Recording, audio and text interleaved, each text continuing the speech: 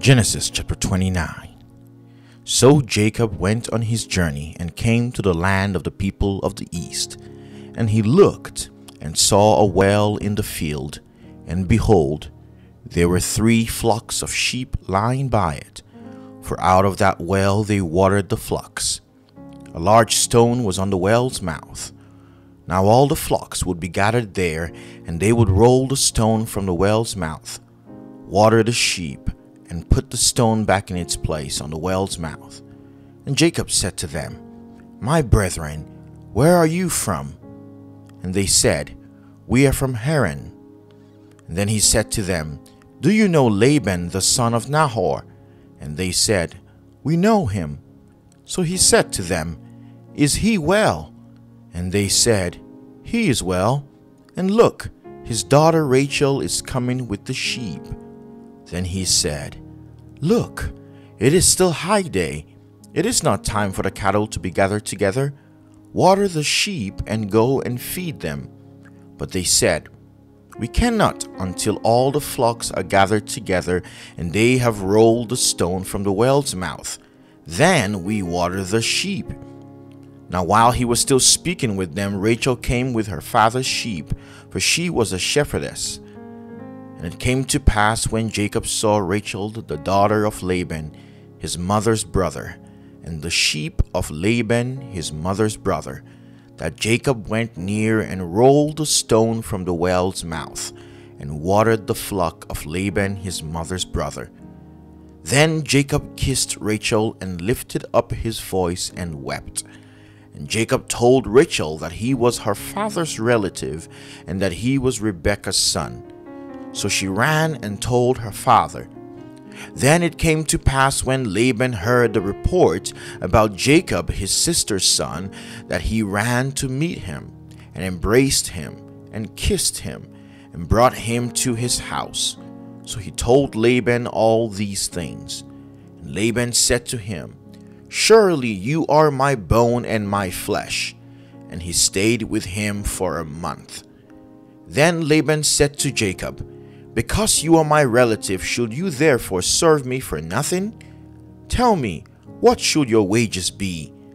Now Laban had 2 daughters. The name of the elder was Leah, and the name of the younger was Rachel. Leah's eyes were delicate, but Rachel was beautiful of form and appearance. Now Jacob loved Rachel, so he said, I will serve you 7 years for Rachel, your younger daughter.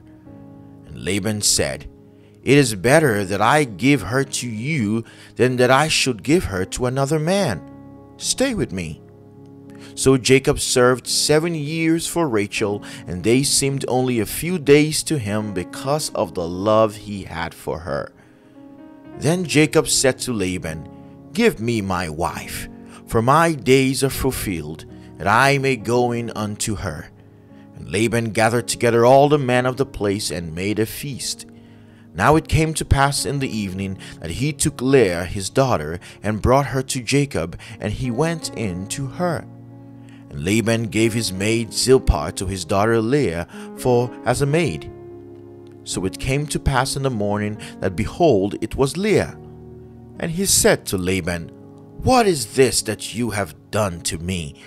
Was it not for Rachel that I served you? Why then have you deceived me?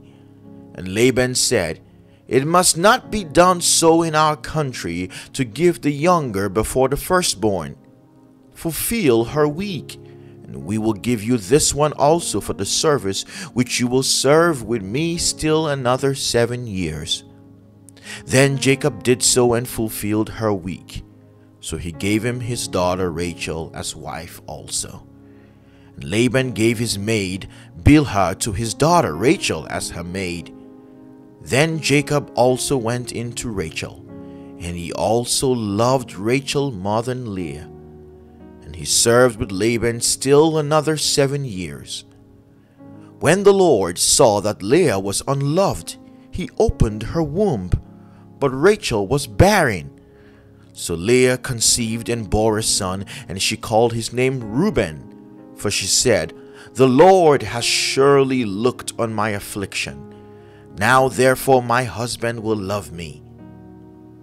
Then she conceived again and bore a son, and said, Because the Lord has heard that I am unloved, he has therefore given me this son also. And she called his name Simeon. She conceived again and bore a son, and said, Now this time my husband will become attached to me, because I have borne him 3 sons. Therefore his name was called Levi. And she conceived again and bore a son, and said, Now I will praise the Lord. Therefore she called his name Judah. And then she stopped bearing. This is Genesis chapter 29. Thank you for reading God's Word with us today. If you've not subscribed to our YouTube channel, today will be a great day to do so. God bless you, and we'll see you tomorrow in Genesis chapter 30.